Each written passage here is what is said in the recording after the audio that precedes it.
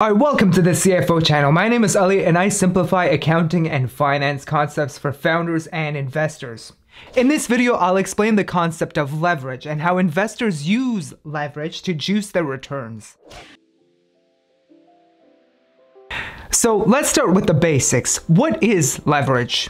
Leverage means using debt to buy an asset. The most common example of this is something we all do in our lives, and that is using leverage or debt from the bank to buy a home. Now, when it comes to investing, leverage is really used to do two things. Number one, just like you're buying a house, leverage allows you to buy an asset that you can't completely afford. So let's say that you'd like to buy an asset worth $1 million and you don't have the money to buy that asset. Well, you can use bank debt or leverage to buy that particular asset. And number two is using leverage to juice your return on investment. Now, if this concept seems a little bit confusing, don't worry. That is exactly what we're going to cover in this video. In order to understand both uses of leverage, let's take a look at two separate examples. Alright, so let's look at how leverage can be used to buy a home.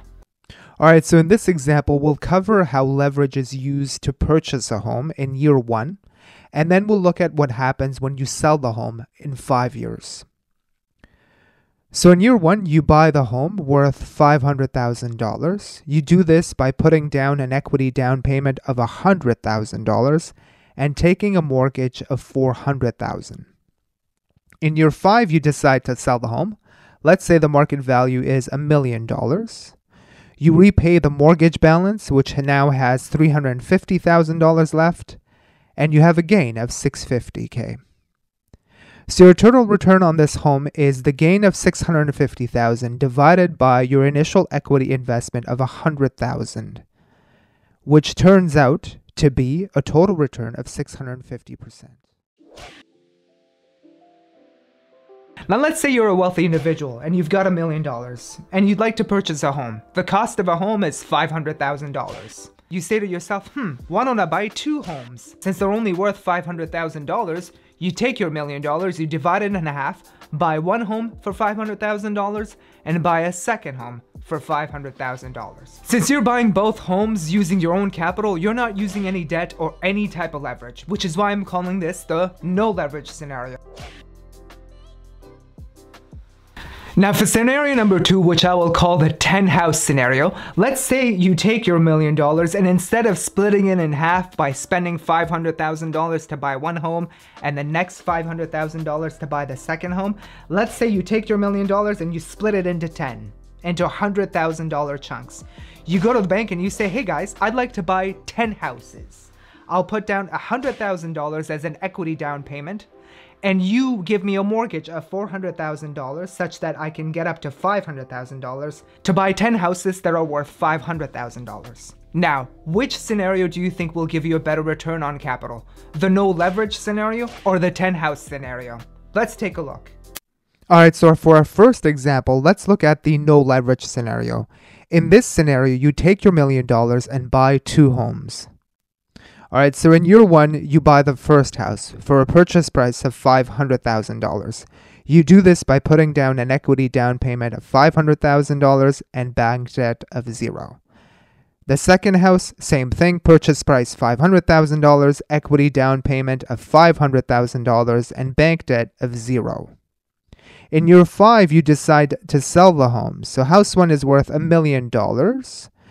You will take that $1 million and deduct the cost of $500,000, and therefore you have a gain of $500,000. House number 2, same thing. Market value of $1 million, cost of $500,000, therefore you have a gain of $500,000. If we put it all together, house number 1 and 2 in year 5, total market value of both homes is $1 million times 2, which is $2 million. Your cost was your total investment to buy both homes of $1 million, and your gain is therefore $1 million.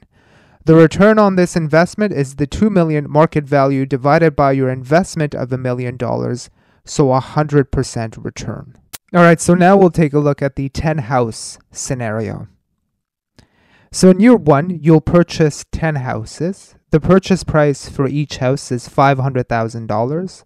You multiply that by 10, you'll get $5 million. You would fund this by putting an equity down payment on each home of $100,000 times 10 homes, so a total of $1 million. And then the bank debt per home would be $400,000 times 10 homes, which is a total of $4 million. In year 5, you decide to sell the homes. Let's say the 10 houses are worth $1 million each, so that's $10 million in total. You will remove the mortgage on each house. That mortgage is $350,000 times 10, so that's $3.5 million. So taking the $10 million minus the $3.5 million, you're left with a gain of $6.5 million. Calculating your return, you do the $6.5 million over the investment that you put out to buy the 10 homes of $1 million. You'll get a return of 650%. Now, one of the key assumptions we've made in the example we just discussed is that home prices will go up. When prices don't go in the direction that you hope for, leverage can be a disaster. Let's look at that 10-house scenario again and see what happens if the value of the house goes down.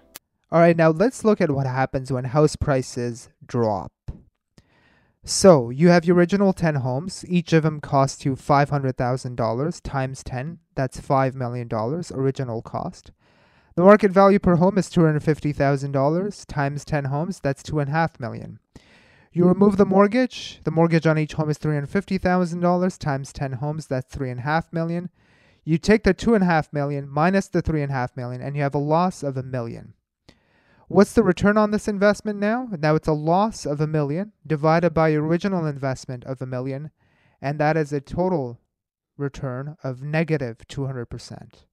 This is how leverage can be really dangerous. When prices don't go in the direction that you hope for, you could lose your entire investment capital. And then in this particular case, because the money you owe to the bank is greater than the asset value of the homes, you actually need to plug that gap by using your own money, and most people simply can't. Now, leverage is used in many asset classes to juice returns. A lot of investors use leverage to juice returns on asset classes like stocks, bonds, real estate, private equity, and now crypto. Why do investors do this? Well, it's quite simple, really. Investors use leverage to do two things. Number one, it's to buy more of an asset that they'd like to own.